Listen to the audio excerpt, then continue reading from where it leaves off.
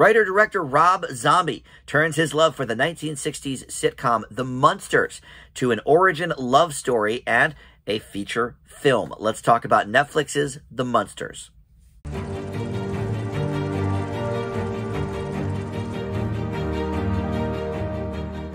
Hey guys, Dan here. This is Dan Reviews. Welcome to my spoiler-free review for the new film, The Munsters. This is coming to a Netflix screen near you. And before we get into the specifics of this movie, I do want to welcome you into Dan Reviews. And thank you for finding this video.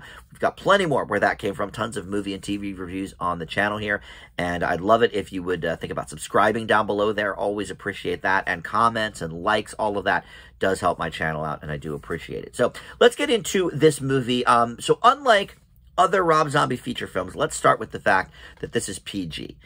You know, when you hear directed by Rob Zombie, you think, at least I usually do, and I think most would because he's only ever done this. But I think about, you know, these hardcore R-rated horror slasher, you know, lots of gore movies. But, you know, he did get his start as, you know, working in the art department of the Pee-wee's Playhouse TV show. So he does have a foot in children's programming. So he's turned his lifetime love of this show, The Munsters, of which, you know, his song Dragula, you know, that was sort of about their car that the Munsters had. And I believe he bought that car at some point, the original car that they used in The Munsters. So this guy, you know, has always been infatuated with this series. And as somebody in my 40s, you know, I didn't grow up with it in original runs, of course, but the reruns ran constantly when I was a kid, be it in the afternoon or it would be on Nick at Night sometimes.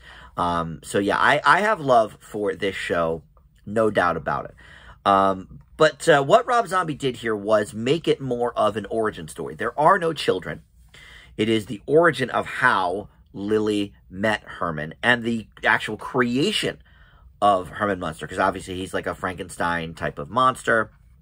And as a result, you know, Universal Pictures, you know, is the one that did this movie. And so they are able to use a lot of the symbolism and a lot of the actual, you know, movies from those old days. In fact, in one scene, Grandpa Munster is watching Abbott and Costello meet Frankenstein. So it makes sense. But the first thing with this movie that I thought was, if it's a Universal movie, why isn't it going to Peacock? Why is it going to be on Netflix? And I think originally it was meant for theatrical release, but then, you know, maybe the suits at Universal saw it and said, wow, this is a huge whiff.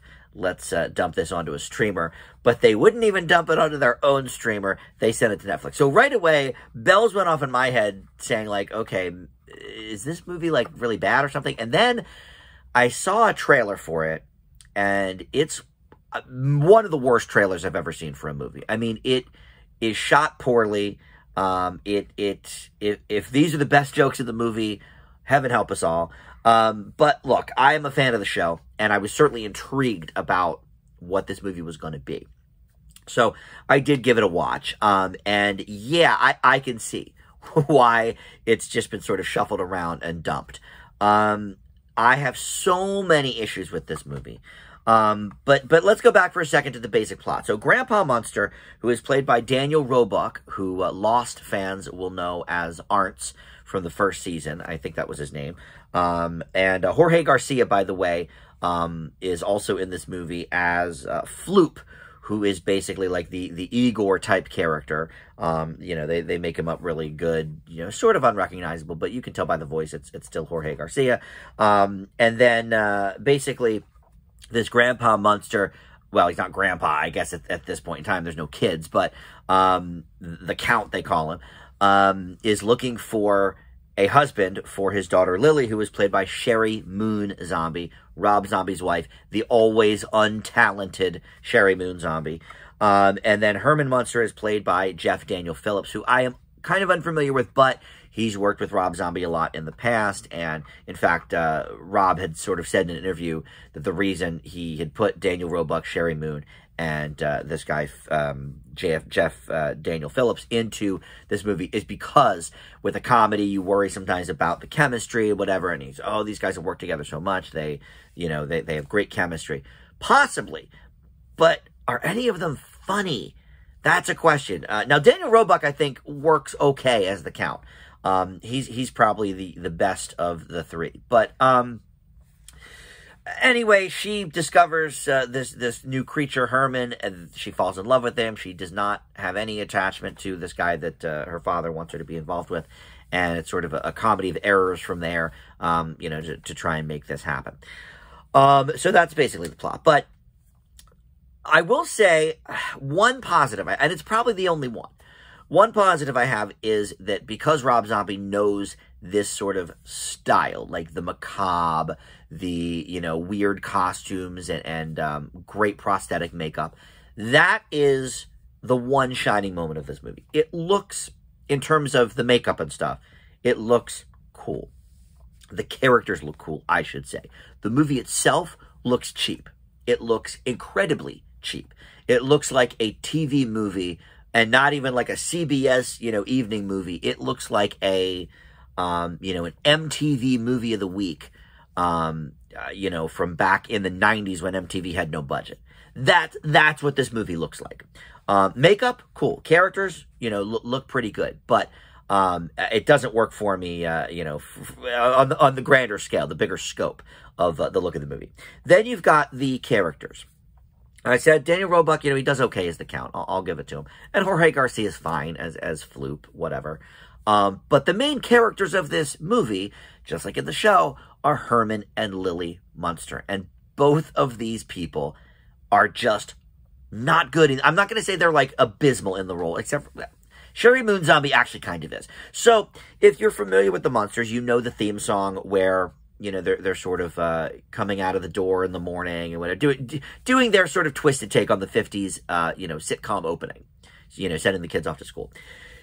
Yvonne DiCarlo, brilliant actress, by the way. She's got 2 stars on the Hollywood Walk of Fame, one for the TV show and one for her stage work from back in the day. She makes these sort of faces as she walks out the door in the morning. I don't know if she sees a spider or whatever the gag is, but she makes these like sort of quizzical faces and like does this with her hands kind of thing. Sherry Moon Zombie took that like 3-second moment from the intro of the show and made it her entire character. Every reaction shot she has is that. Every hand movement she has is that. It's like you didn't watch any episodes. You just watched the intro and said, oh, that must be the character.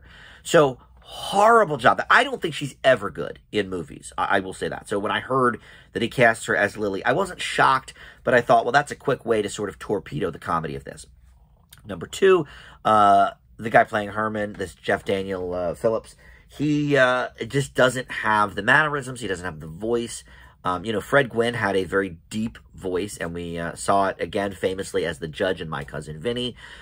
He's got this really, really deep baritone voice. This guy doesn't have it, and he also doesn't really have the inflections. He tries to get the laugh right. Herman's got a big belly laugh. That doesn't really work either, but he at least attempts that.